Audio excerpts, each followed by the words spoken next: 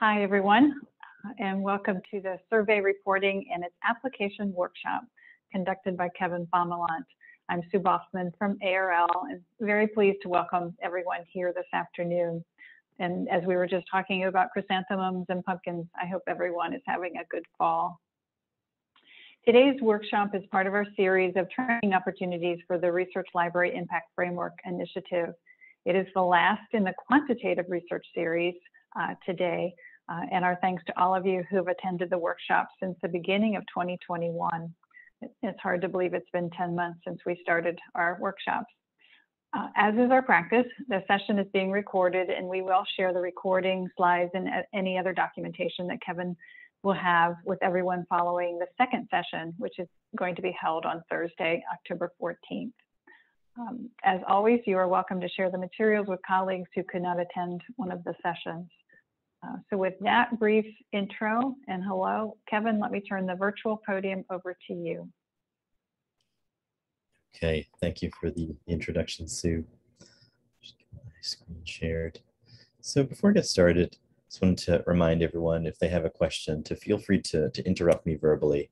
I'll be monitoring the chat, but sometimes it's hard for me to focus on that with the presentation. So go ahead and jump in with any questions. And so today I'll be covering survey reporting and its application with some advanced methods and statistical analysis. So if you're able to attend the first 3 sessions, this is the capstone when we put everything together. So I'll review the workflows that I use to start the project, to get a project started, develop a survey instrument, field the survey, conduct the initial analysis, and then the last part is when we get deeper into some statistics so that we can think about how to report to our different stakeholders and what their interests are and how we can represent our data in the most effective way.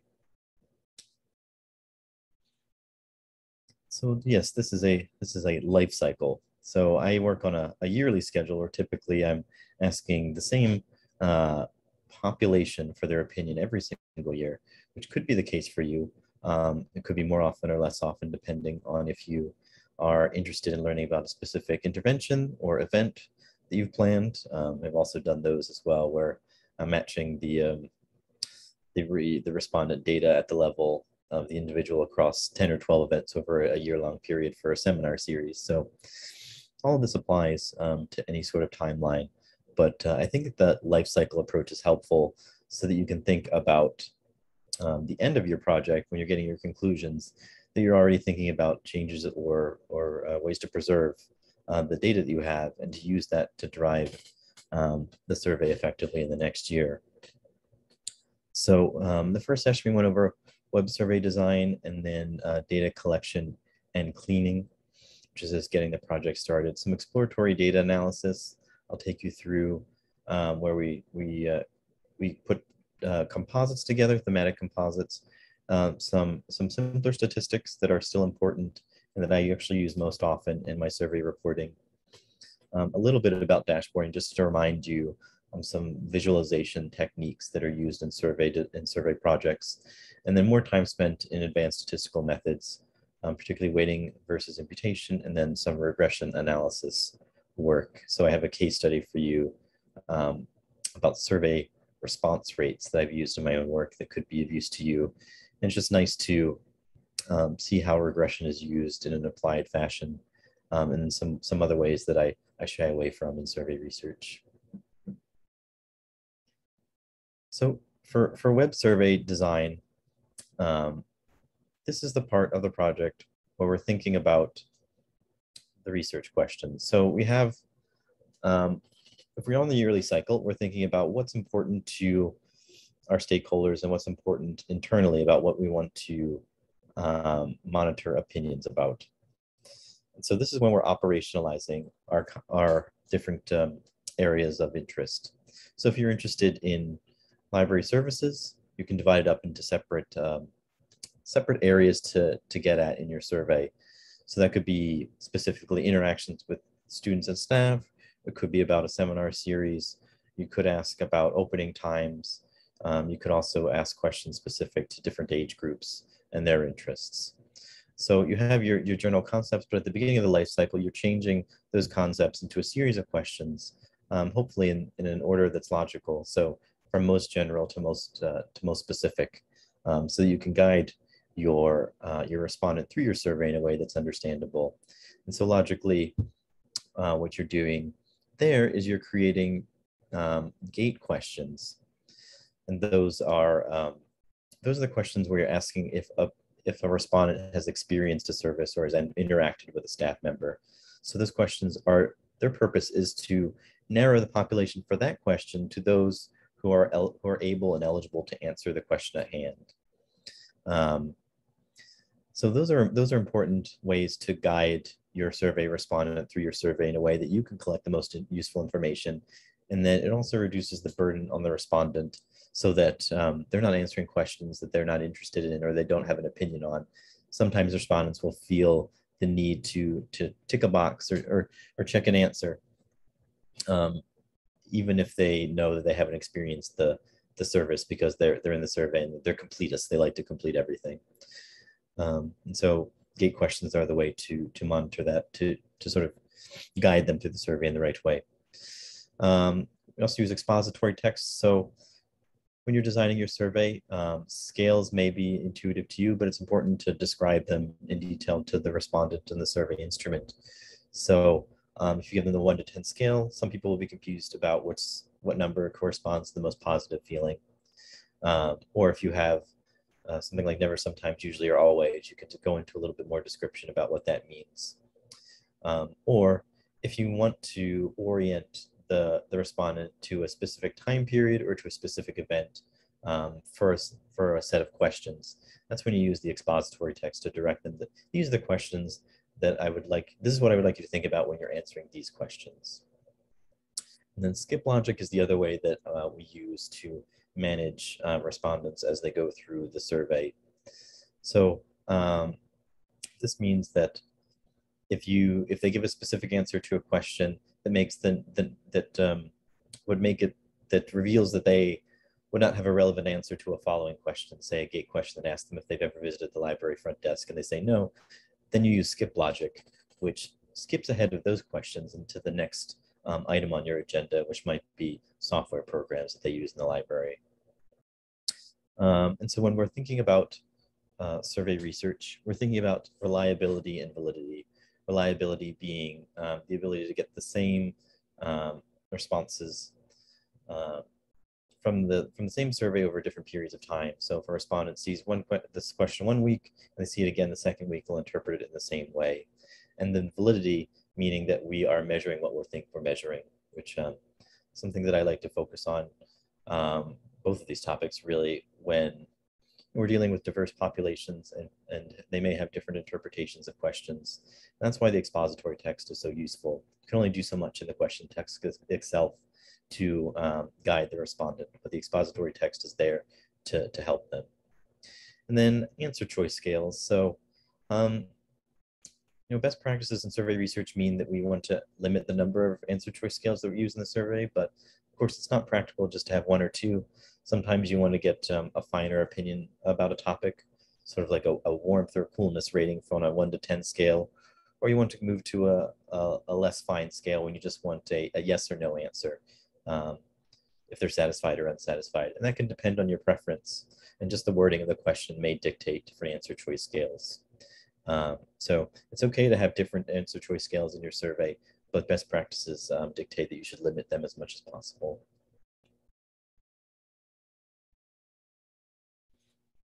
So I have a few examples of questions that I've used. And so the top question, question 5, is just a gate question. Have you visited the library in the past year?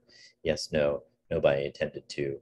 And so depending on your interpretation or your desire for what the next series of questions would be, you could allow no, but I intended to be in the to answer the next question. But typically, I really need that person to have visited the library to be able to answer the next question, as in this case. So you don't want people who are who haven't visited the library to answer question number 6. So you're skipping, you're forcing the people who answered no or no, but I intended to skip question 6.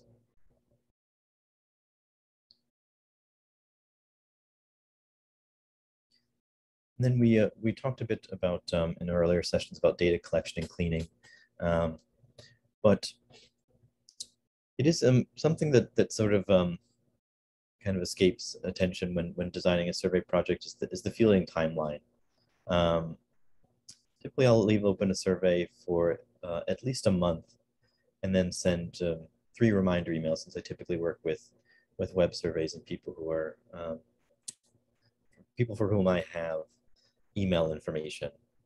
And then this fielding timeline, I'm actually sending emails at different times of day, on different days of the week, or even on the weekends, so that I'm catching the different segments of the population at the time that's convenient for them. So if I send it at the same time every week, it might be the case that I'm only catching a certain subpopulation that's not busy at that time is at their email. So I definitely encourage you to send reminder emails at different times, to do the best that you can, so that everyone has a chance to participate in your survey, since you want your survey respondent sample to resemble your population as much as possible, both in terms of demographics and age and other demographic characteristics. So for data cleaning, this is another important point, since you want to preserve the data that's most relevant to your projects. So the first thing you want to do is to disqualify respondents who are not in the sample population.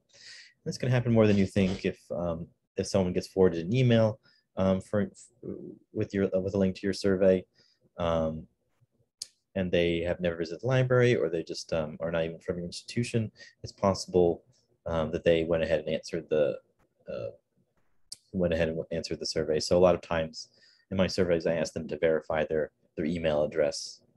Now, it may also be the case that you don't have any identifying information, and in that case, you could use IP address in SurveyMonkey and other web platforms. There's that option, but just know that can happen every once in a while, even with web surveys, that you will get someone from outside your sample population to answer the survey. So to do your best to disqualify those respondents as much as you can. Another thing that happens quite frequently is that survey respondents may submit more than one response.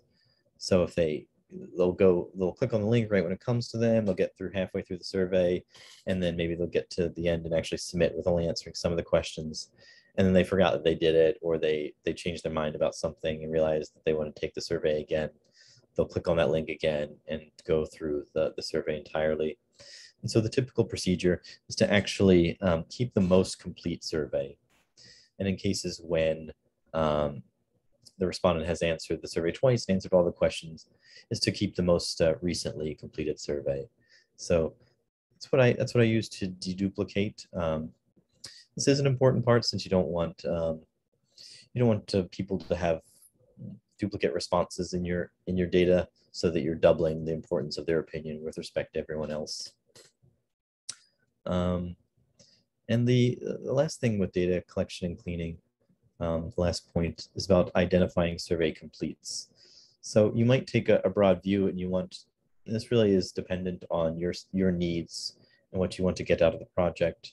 But you could take the view that you want absolutely everyone's participation in your survey.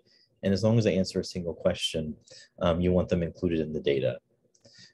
So that could be just, you have their email address, they submitted that and they answered one question, they're at your institution, and they have an opinion that's relevant to your work. So you keep that.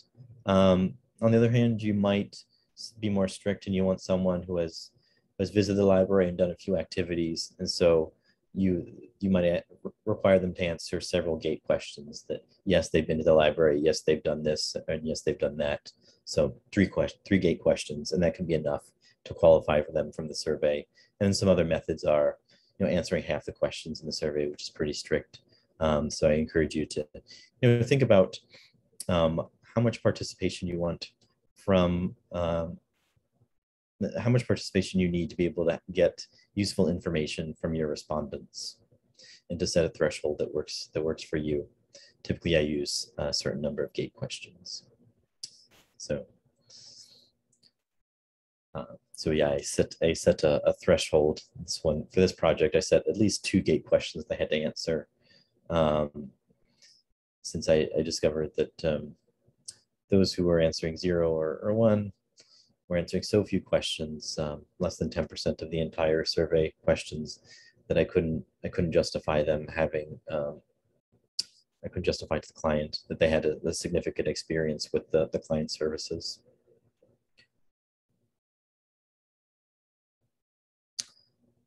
Exploratory analysis. This is actually my favorite part of survey research. This is when you start to get start to dive into your research and discover what it is that you found in your research project. So I do want to stress here that I do run some statistical analyses in the exploratory work, and that's because if I have enough information, if I'm doing sort of more of a standard survey report, it could end here. My project could end here at exploratory analysis. I'm doing my t-tests. I'm looking for correlations. I'm giving a descriptive summary of the mean scores for each question. And that could be enough for the report. So my work never goes really beyond this exploratory analysis and doesn't go into the more advanced statistical methods, which is definitely a viable path in survey research. So we'll get into some of the more advanced topics before, but I do want to stress that, for your purposes, it could be doing some exploratory analysis could be enough, and then you can move on to more advanced statistical methods, if you want to do some more internal quality control, as opposed to just reporting. And so in exploratory analysis, what I'm doing is I'm going back to my research questions and just reminding myself why it is that I set out to field the survey. And so typically in my work, it's to find out if opinions have changed over time, since a lot of the work I do is timeline based. So there's a particular service that's new or that has changed, or just that my client wants to track how respondents' opinions that service is changing over time. That's my standard research question. But for you, it might be something like I've mentioned a few times, a seminar series, or just some point of interest. I know from reviewing some of your questionnaires that there's a lot of interest in learning about the effect of COVID on library operating procedures, and definitely think that's of course a very useful implementation of survey research work is to actually use a current event and then catch that data as it comes in. It's really valuable to see how services work in times when things aren't running as usual. And then once things return to normal, is to see, is there any change in that opinion that was affected by that event, or if actually somewhat counterintuitively the opinion remained the same, or what is it that's differently, what different priorities do students have during COVID and after COVID. So timeline research questions can be useful. Second point here is item analysis. And item analysis is just a fancy term for developing composites. So composites are groups of questions that are thematically related. So if you're thinking about your survey and your survey structure, right, we're going from most general to least general, but there are different topics that we cover in the survey itself. So the first part might be overall services, the next part might be opening hours, and the third part might be software availability. And so we can create composites that are thematically related questions. So when we design a survey, we already sort of think we know what the themes are, but we use this the statistic called Cronbach's alpha to form these composites of thematically related questions, so that we can report these scores in a thematic way instead of at the question level, which is a little bit less, which I find really actually helps people who haven't, who haven't been involved in designing the survey research project to get a better understanding of what the purpose of the work is for, and then to sort of map from these narrow questions back to the research question, the themes that you're interested in talking about with your stakeholders. So yeah, I'll take you through some initial statistical tests and exploratory analysis. And then really the purpose is to is to do this work so that you can formulate a workflow for the next step in your process after visualization, and that's to dive into the advanced statistics. When you're thinking more about subtle issues about how to report about respondent opinions among different subgroups, how to deal with missing data, and then biases in non-response, which is something that comes up a lot in survey research, since there are different, of course, as you know, there are different subgroups who traditionally have answered surveys less often than other groups. In my line of work, it's particularly challenging to get survey responses from Latino respondents. So we're always trying to come up with ways to get broader participation beyond the obvious ones of providing the survey in different languages. But nonetheless, it's still often the case that I get a different response rate by different subgroups. And there are ways of dealing with this, and some ways that are well intended, but I think may actually may not make the problem better. So I want to cover that in some detail in this presentation, again, using regression so that we can find out the method to use, and then how to employ that method when you're developing your final report, so that you can use the right language to describe how you've gone about doing something like imputation, which is a method that we use to deal with missing data. So just in this presentation, we're really going from sort of broader topics, then we're going to get very specific into dealing with some more common problems in survey research and methods to resolve those problems, particularly when you're reporting to different stakeholders who have different interests.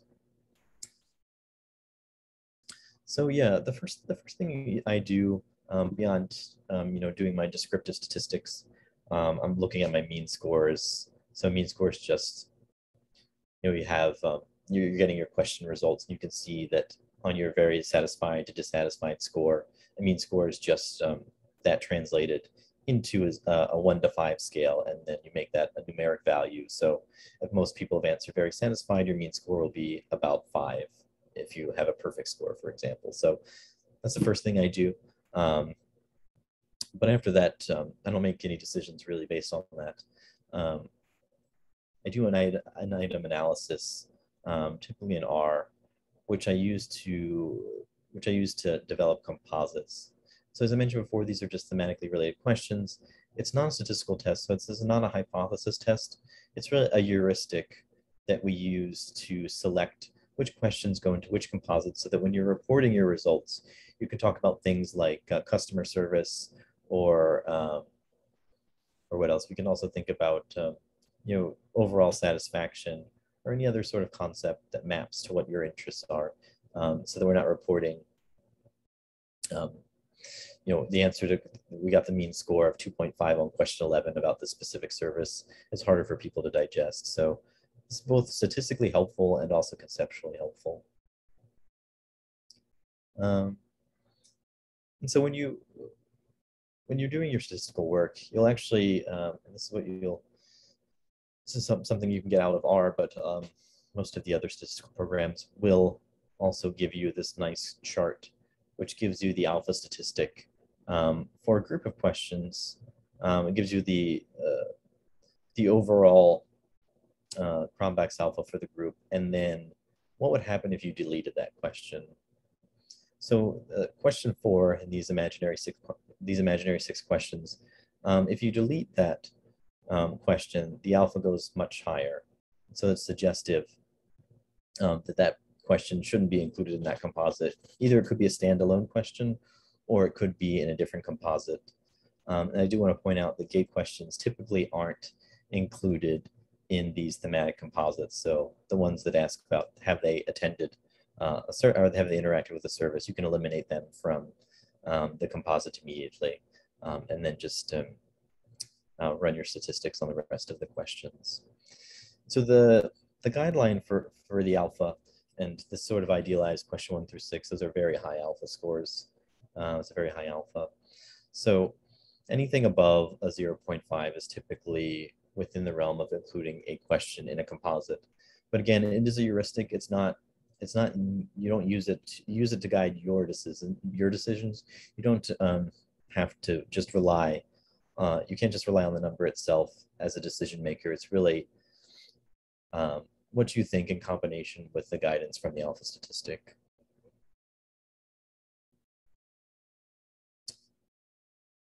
So I've identified my composites. So that means I can move on to some other statistical tests. And I actually didn't get to cover this in I think one or two of the last workshops I had with you all. So I wanted to move it back a little bit to the student's t-test and what it is used for in survey research. Because I've gotten some questions on this because of course, when we do a survey project, we do some research. We want to find out what is a significant result.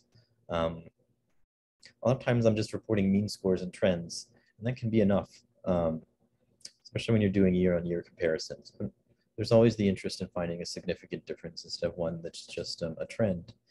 I do want to caution that it's difficult to run the t-test on questions within the survey itself, since I've rarely seen a survey where every single question has the same scale. That's one of the assumptions that is needed to be able to run a t-test. So if you have questions that are differently scaled, it really disqualifies the t-test, which is why the more useful application of the t-test in survey research is to compare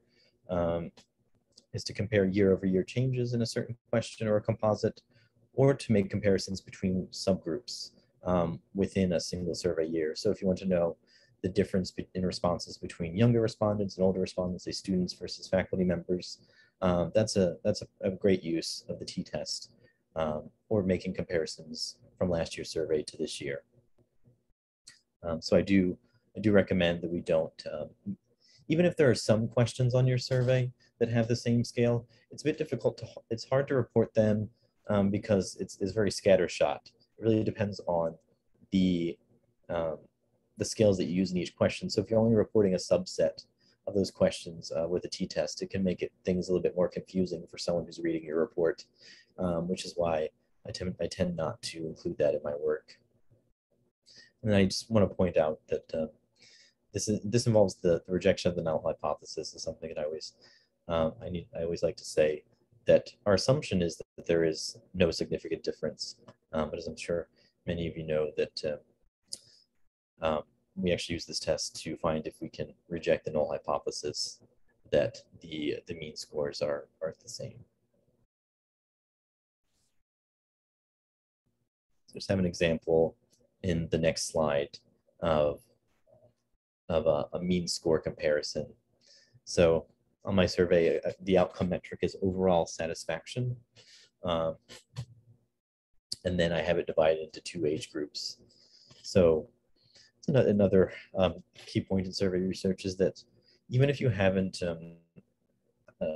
identified subgroups in the beginning of your survey work, the exploratory analysis is really when you can identify those subgroups, right? So for race and ethnicity, that's pretty intuitive. If they choose a race or an ethnicity, that's what it is. Whereas with an age group, you can bin it. So if they pick an age 23, and you find that you get you might have an enormous number of respondents in the over 20s, depending on your population, whereas a similarly sized population would be just 30 and over. In that case, this would be the appropriate binning to run the t-test and find if there's any significant difference in the mean scores.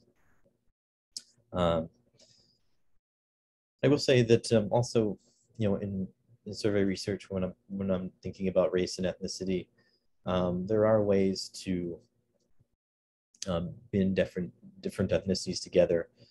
So, for example, for health and human services, where I have some contracts with the government, they actually prefer to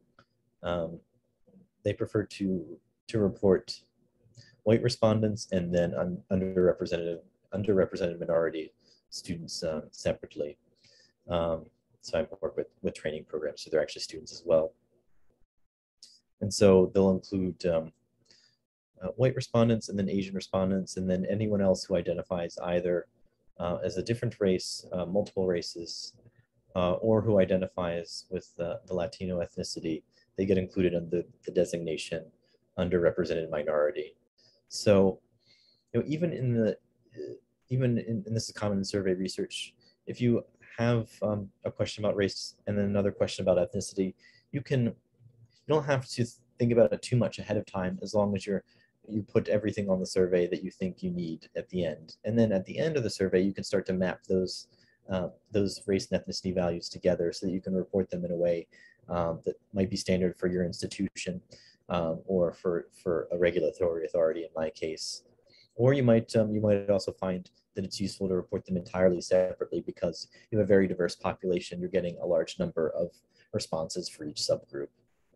So that's sort of one of the issues that I typically run into is that I can't report very small subgroups for privacy reasons. So if I get fewer than 10 respondents for a certain race or ethnicity subgroup, I can't be reported, which means their opinion isn't being heard on that particular topic.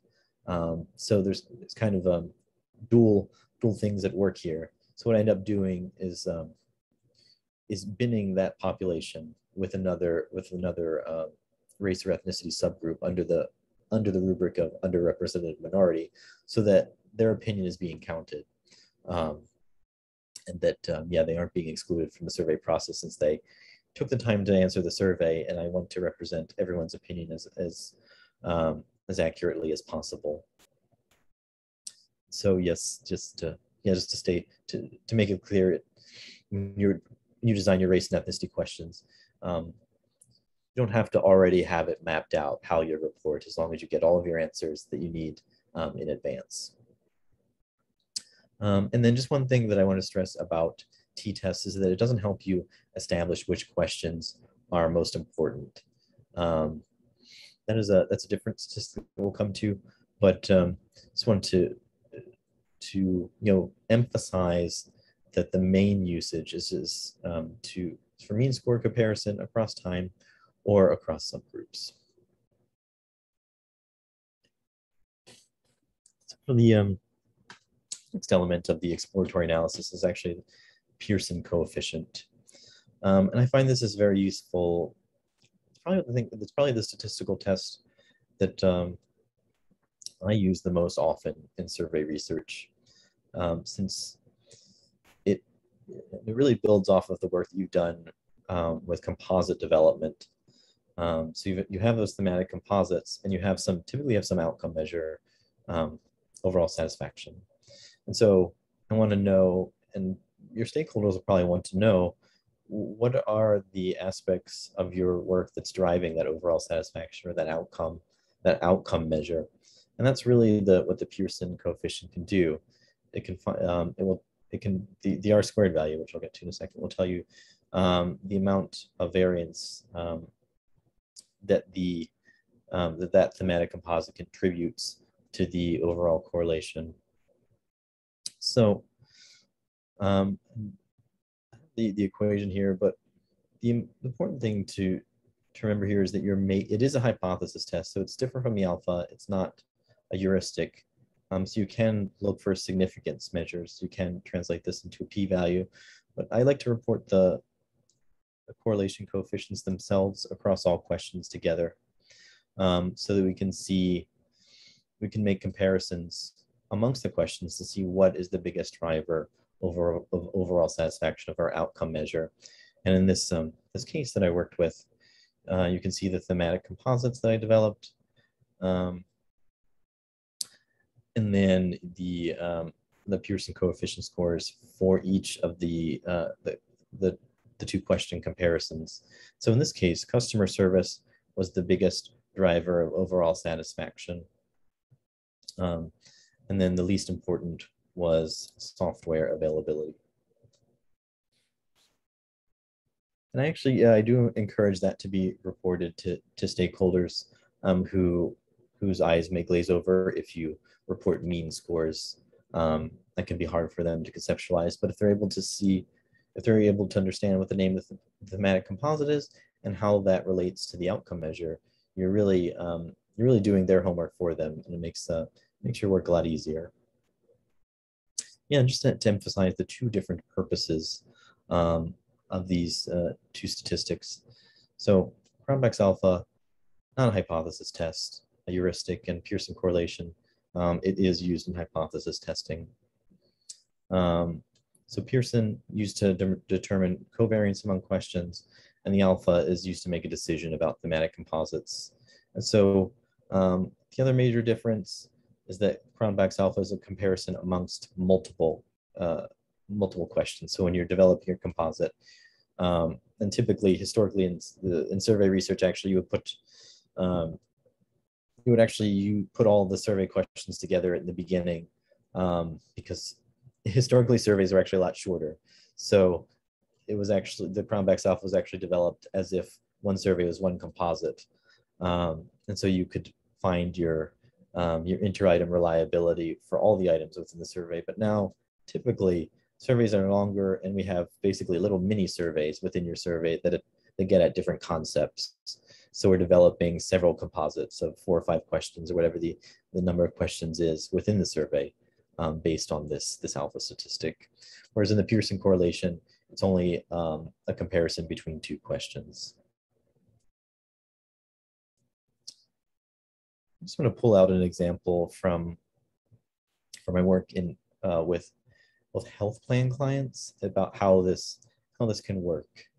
So I have my outcome question, which is the rating of the health plan, and I'll note that in my question text I'm explaining what the scale means. So using any number from 0 to 10, where 0 is the worst health plan possible and 10 is the best health plan possible, what number would you use to rate your plan? And then, as always, I'm interested in finding out which composite is the strongest driver of the variance in that overall rating question. And so there were 2 separate groups that I had, subgroups in this survey project were types of health plans, so PPO plans versus HMO plans, whereas you could use any other subgroup. You could do race or ethnicity, you could do age groups. In this case, we have health plan. And you can see that it actually does make a difference when you divide up the subgroups. So for the PPO plans, claims processing and questions related to that topic were the strongest driver of overall satisfaction. So if someone what that means is someone rated those questions highly in claims processing, they were also likely to answer highly on the overall rating. Whereas for some of the less correlated ones, so submitted claims to plan questions, that wasn't as an important driver. There wasn't as strong of a correlation between a high score on those questions versus the rating of health plan question. And so for the HMO POS plans, rating of specialists happened to be the most important. So I actually do report the R-squared value as a percentage for clients to help them understand what percentage of the variance can be explained by answers to a certain composite. So this is just a way to mentally compare how important something is, which I think is useful for people who haven't done the survey research along with you, but are simply looking at your report. So this way they can see that claims processing accounts for 20% of the variance in the overall satisfaction to the PPO and EPO group. So I do want to take a second. I just want to pause there for a few seconds to ask for any questions before I jump into visualization and into some advanced statistical methods. There can be questions on the presentation yourself. I think we have a little bit more time in this presentation. So if you have questions that relate to your individual project, you can either ask them now or feel free to at the end of the presentation.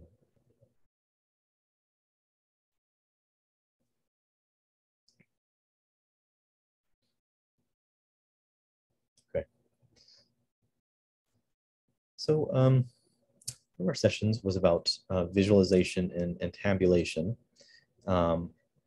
My method, I use a few different software programs, Tableau and R typically, but the point here is that we're making our visualizations.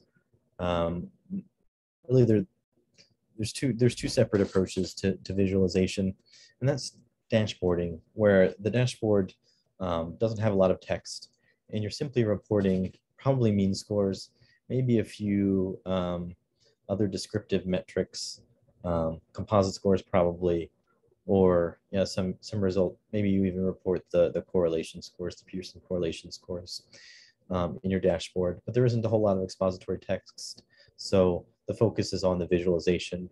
Whereas other reports, you're using embedded visualizations into a text report, wherein you have more of an opportunity to explain what's in the visualization itself.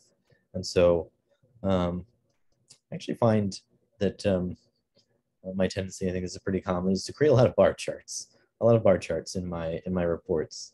And so one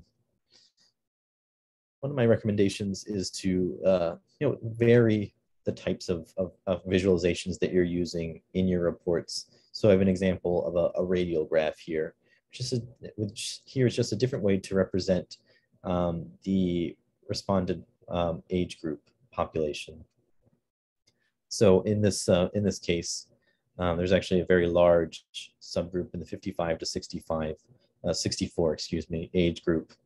So the inner ring is the 25%. So if the dot that corresponds to the age group is below this this ring, it's less than 25%, whereas this age group is at nearly 50% of the entire population, and this is by the planned group that I talked about in the previous slide. So I like to test out visualizations to see how they what kind of reaction they get and if they're intuitive. So some people will really rely on those bar graphs, and others will get more exploratory with things like radial graphs.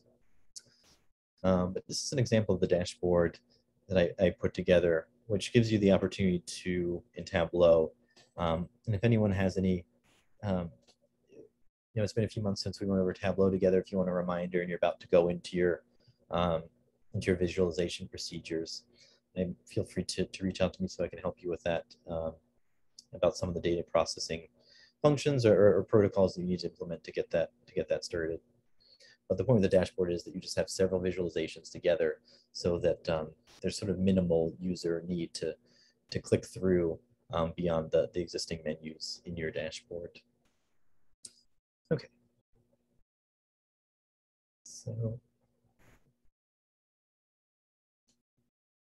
So for statistical analysis, I'd say maybe about half of my projects actually get to this level.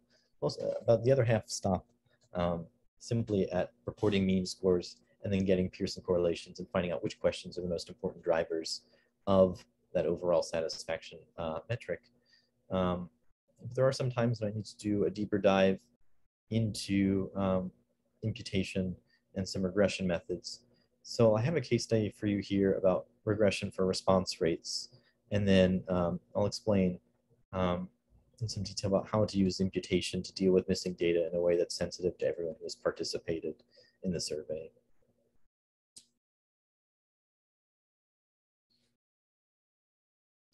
So just to back up a bit before I get into the statistics itself, is that we're kind of in a transitional period in survey research where a lot of the initial work in the field comes, probably you might guess, comes from market research. And so much of the statistics that we've covered today is actually derived from that field and applied specifically to things you may have seen in the media, like polling or other forms of opinion measuring research. But at the same time, data science is a growing field that has its own methodology and its own approach. So the main difference between the two is that survey research is more about reporting and analysis of results that have been collected. And data science is more about modeling, putting together the model that best represents the public's opinion on a certain topic. And so survey research sort of shies away from sort of some advanced methods in quantifying opinion that's farther removed from the actual answers on the survey that was fielded, whereas data science is interested in putting together a simulation based on the responses that were given to the survey itself. So two different approaches, but I will say there's some overlap. survey research and data science both use imputation methods to deal with missing values. And I think, more and more these fields have become less distinguishable and borrow methods from each other.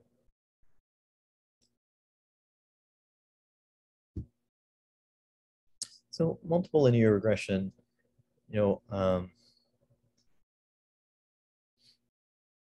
this is for multiple linear regression, I actually don't use this too much when I'm thinking about how questions drive overall satisfaction. I stick with the Pearson correlation because it is a metric that gets at the different covariance. It already takes into account the covariance between the different questions itself. Whereas in linear regression, there are one of the assumptions that's problematic for survey research, and the one that I think probably disqualifies it from being used to model the outcome measure, the overall satisfaction, is that there can't be correlation amongst the independent variables. And I've yet to work on a survey where there wasn't significant multicollinearity amongst the independent variables. So typically, like a customer service measure will be highly correlated with claims processing if I'm doing a health plan survey. I'm sure you can think about aspects of your work, different concepts that will end up having a similar pattern of responses. And so this is problematic for linear regression because you won't be able to tell which is really a key driver of that overall satisfaction figure. So I actually typically don't use it to find out which individual question is the most important, or the most important individual composite that drives overall satisfaction. It's yeah, just want to emphasize, because of that, fundamental assumptions being broken about correlation amongst independent variables. And I will get to some methods about how to deal with that.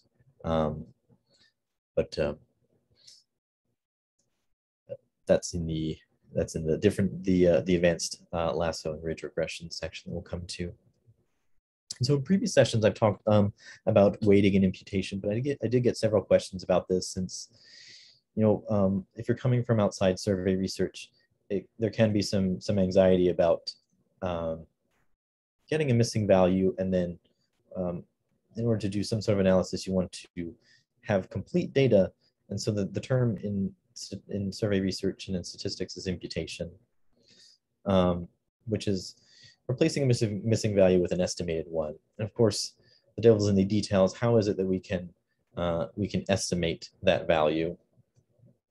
But more generally, and I've talked about a bit about this before, when we think about polling, which is something that a lot of people are familiar with since it's in the news a lot, and how polling has gone wrong in recent elections, or how it's deviated from the actual response, the actual election results. So one thing that's talked a lot and has got a lot of media attention is actually weighting of survey responses. And so in this, in weighting, what you're actually doing is expanding a subgroup's composition among respondents to resemble its composition among the population. So you might know that maybe 55% of voters are women and 45% of voters are men. But the survey that you fielded had it more at 50-50. So in order to correct for that, what you could do is take that subgroup's responses, but then expand it so that it counts for, so the 50% of respondents are female, that actually becomes weighted so that it's 55% of the entire score for the survey report. And this is a method to counteract non-response bias. And it can work if the population if the people who haven't responded to the survey are similar to those who have responded to the survey. If you would expect that portion of women who didn't answer the survey to answer in a similar way to those who did, then weighting will have little impact, will have little negative impact on your results. However, if there's a specific characteristic about those who did not answer the survey that makes them different from the population who did answer the survey, and then you weight them as if they were the same as those who did participate in the survey, you're actually going to compound the error, since you're effectively ignoring that specific behavioral characteristic that is driving their non-participation in the survey. And so that's why I don't necessarily recommend that you wait, since I know this is a topic that comes up a lot amongst different racial, ethnic, or age groups. Since many of you know the actual population demographics, I suggest you don't weight them in this way, since you might be magnifying the opinion of people who are responsive to your survey versus those who aren't.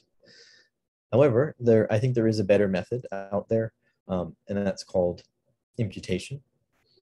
So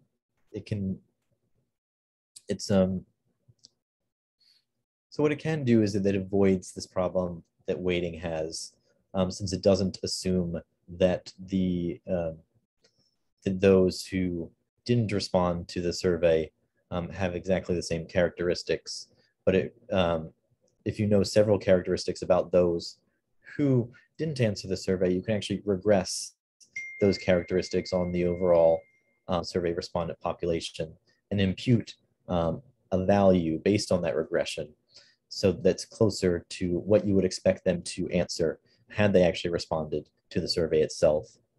Whereas weighting is typically done on just a single demographic characteristic that doesn't explain the entire population's opinion. So difference being that in weighting, you're effectively relying on one variable to explain the entirety of their opinion, whereas in imputation, in regression imputation, you can take in all of these variables and regress their opinion on all of those, which have much more explanatory power, and that way you can more accurately represent those who haven't responded to your survey.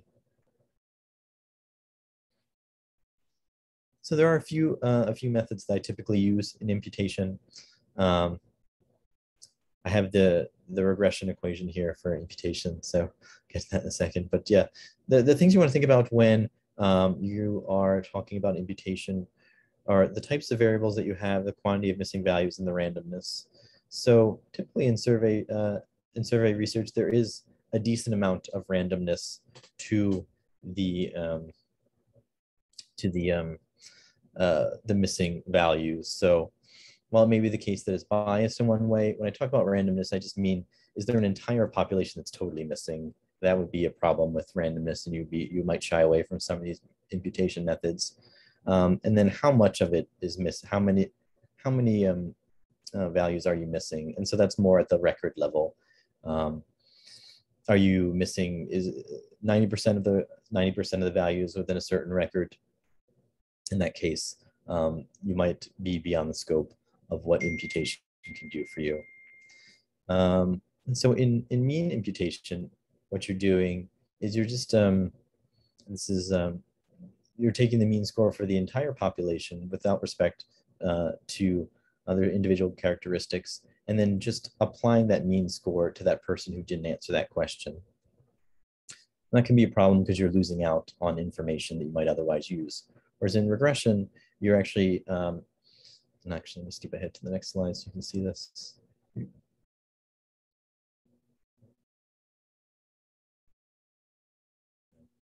Well, and we'll get to the case study in a minute, but for regression, for regression imputation, these are all the variables that you have knowledge about, and then you're actually imputing this here, the result of the imputation by regression. So you're actually building on all of the other variables that you have available to you. So it could be age, race, ethnicity, to impute whatever that missing value is to that question. And so that could even be the answer to a question that's in a thematic composite, whereas my case study covers imputation specifically for response rate. So just don't have too much time, but I do jump ahead here just for a minute because I do want to point out that when we're talking about diversity in survey responses, it's important to use imputation in a sensitive way so that we're not imputing values that are that are incorrect or aren't reflective of that subgroup's opinion. And so I found this nice research paper earlier this month. It just came out this year from the Urban Institute that have the best practices for imputation. And in this case, they're actually imputing racial data based on answers to surveys. But it's a nice guide to show you that imputation can be done around race, ethnicity, and gender. It just has to be thought out a little bit more clearly. And I think this provides a nice framework to get started on that. But in my case study for survey research, I actually use linear regression a lot to predict response rates. And that's because, I have a very large survey population. So I'll often be sending surveys to a couple 100,000 people. And one client in particular for a large state wanted to get a certain number of responses from each HMO. So I think there are about 50 HMOs in this state for Medicaid members. And in order to have a sufficient amount of data to be able to analyze the work on their end, they needed us to project the response rate for the 2018 project. Excuse me. And so building on the response rates for the 2017 project, I actually had, and this was useful, they had demographic information for almost all of the participants from 2017 in the survey. And in that way, I was able to create a regression equation that predicted the probability that an individual respondent would respond to the survey based on their age, race, ethnicity, and I think their region in the state as well was one of my variables. I do want to point out that for this project, I actually didn't do any variable selection. So there was no process to actually eliminate variables from the regression equation. And that was largely because I wasn't as concerned about multicollinearity because I was just trying to model the response rate. I wasn't really looking at, I wasn't modeling opinion in this case.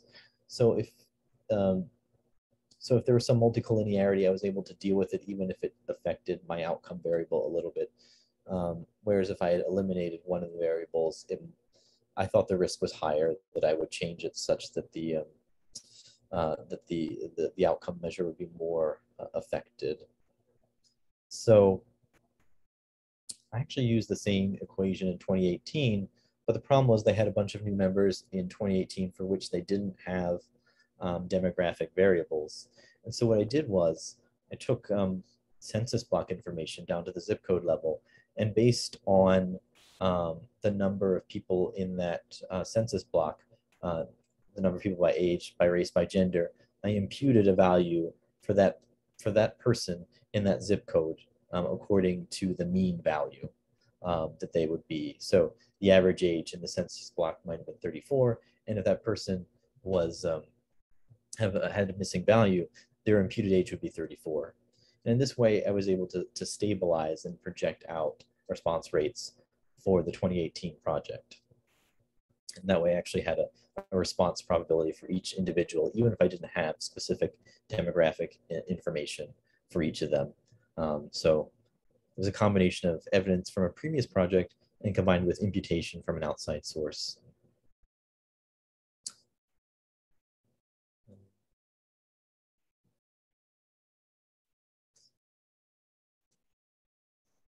So one of the problems, though, because I didn't do variable selection, there was multicollinearity. I knew that, but the problem ended up being that. Oh, I might have gotten a question. Let's see.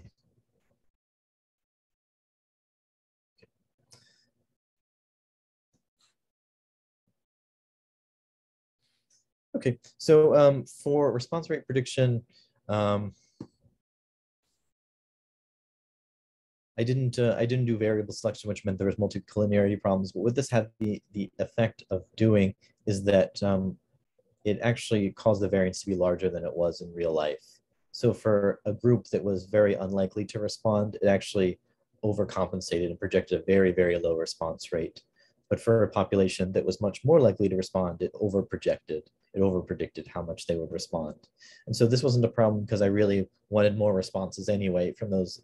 I was more nervous about those low response rate groups. So I ended up getting more responses from them than I wanted and fewer from the higher response groups, which is why it was a sort of a manageable problem. But that led me to the next step, which was to actually reduce the number of variables in my regression equation. And so there's a few methods here that deal with multicollinearity problems that cause overfitting, which is really what you can see here. If there's more variance in the predicted response rate versus the actual, you have a problem with overfitting your regression model. So these are actually sort of intro machine learning techniques that you can use to reduce the number of variables in your regression equation. I actually use lasso. And so sort of the quick and dirty explanation for these two methods is that they're a response to overfitting your method, which is the problem I had because I used too many variables. The model was too confident in its predictions. And so actually these methods make the equation less confident through two different methods. I used lasso because because I actually dropped variables that I didn't need. So in response rate prediction, I wasn't worried about people's opinions being affected. So I could drop a race variable at the end of my analysis and be able to still have a more accurate equation. So that when I ran the project in the next year, I could have predicted values that more equally matched the variance in the real projected response probability values. So feel free to, if you have questions about that at the end, I'm happy to answer more about it, or if you have questions about how to apply those models. I just wanted to give you some techniques to fix a problem that comes up a lot in linear regression with models, with variable selection that comes up in data science approaches to survey research, since the field is, what I was taught originally was to do backward selection in linear regression, and to just sort of those more those methods that pay more attention to p-value differences as you add and take away variables into your model, whereas the field is more moving into these newer methods which use matrix algebra to reduce and actually eliminate variables while still keeping predictive value that matches the original variance in your linear regression, in your actual real response prediction probabilities. Okay, so for survey reporting, I really think of it as it's really two separate fields. There's data reporting that has mean scores and correlations, which I use most of the time. And then in the second part of survey reporting, I'm modeling opinion, which involves imputation, which is estimating a value that's not available to you, and then advanced regression approaches to find ways to get at public opinion that's one step removed from their actual answers, but may actually have a better estimation of what your population thinks instead of the smaller sample that you've collected, which ideally would be perfectly representative of your population, and survey researchers would definitely lean that way. But the data science approach is more in the opposite direction of modeling what the population thinks based on the likely bias sample that you've collected. So this is the last workshop that we have in quantitative survey work. So it's been great chatting with you all about your survey projects, especially in a time when so much is changing, and hearing about the different methods that you employ to interact with with student opinions. So appreciate your interesting projects and the feedback that I've gotten so far. But yeah, there's a few takeaway points for survey research um, that I like to emphasize. So the 5 key things. That's to design a survey that operationalizes your concepts of interest. So you don't want to go right into your survey and then write questions without thinking about what concepts you want to study. You want to think about those concepts first and then design the questions on top of that. You definitely want to limit your survey to your target population. So those are the people who have visited your library or who are interested in your services. Seems like some got a little bit deleted, but create descriptive visualizations that use um, in your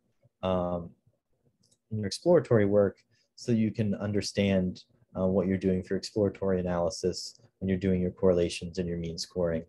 You need to create thematic composites and identify composites that drive the overall outcome score. So these composites are those that that should map to the concepts you were thinking about when you're operationalizing your original research project. And then you want to run those correlations, which I find most useful to find out what drives overall satisfaction. And then finally, be aware of when to implement imputation strategies to represent missing values, depending on whether you want to model opinion or whether you're reporting the opinions that you've gathered from your survey work.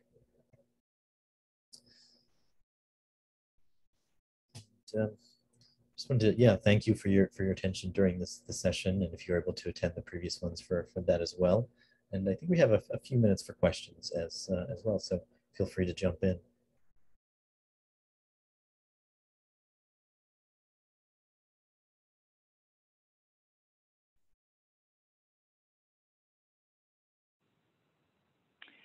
Kevin, this is Sue. I wanted to thank you for your discussion and presentation this afternoon.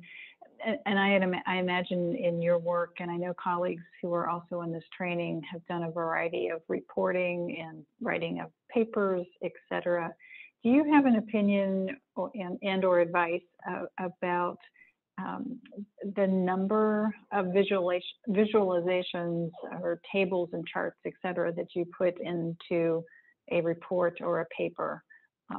And or just thoughts about, you want to tell the story, whatever the story is, and do it in a variety of ways. But do you have an opinion about that piece of writing, presenting reports or a paper, whatever it might be?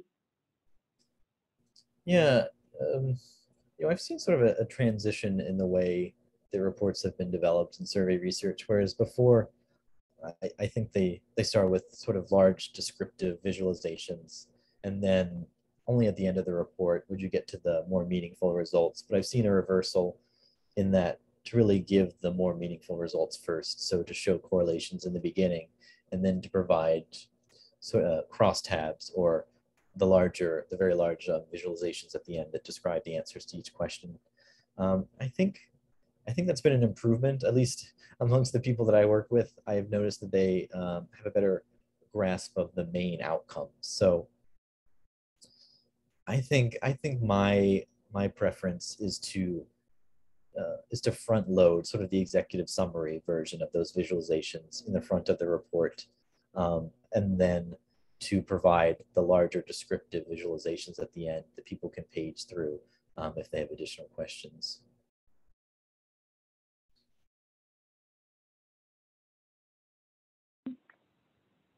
Do other colleagues on the session have a question for Kevin?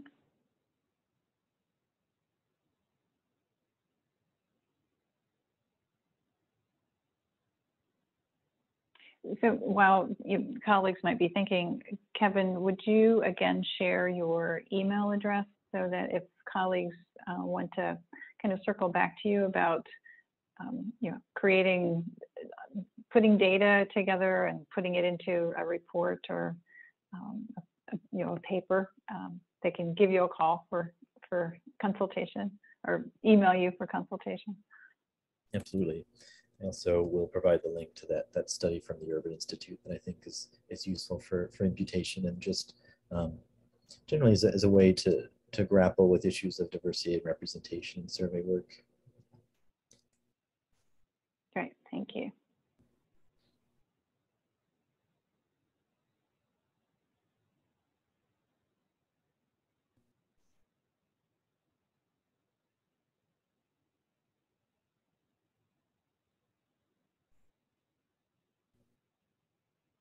Kevin, what did you share? You shared a post attendee, the link. Oh, yes. Oh, I shared the wrong link. I'm sorry. Thank you.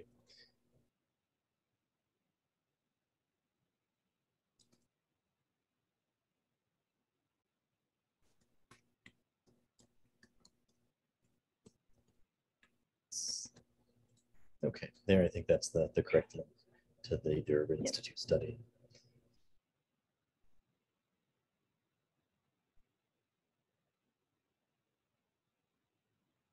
Great, thank you. Well, if there are no questions for Kevin at the moment, we can let you go a couple minutes early. Thank you, Kevin. I look forward to seeing you on Thursday. And reminder to everyone, if you have other colleagues, I know there's a number of people who have signed up for the workshop on Thursday, but if you have other colleagues that you think might be interested, please let them know to register. And if you need the registration link, shoot me an email and I can send it out to everyone. But thank you all. It's good to see you, and we'll see you again. Thank you. Thanks very much, everyone.